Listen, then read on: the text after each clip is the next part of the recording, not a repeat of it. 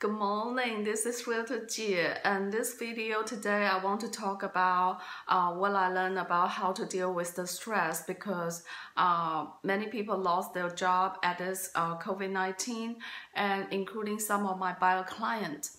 I learned from the Brandenburg chart. One is to recognize about your stress.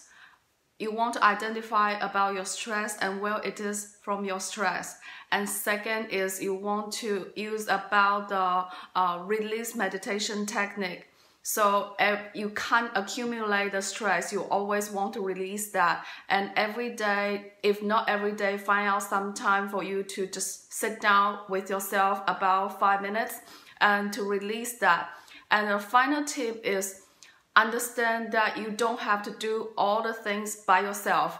And with these 3 tips, I believe it's going to help you on dealing with the stress. And that's my tips today. And I'm your realtor. I'm also your friend.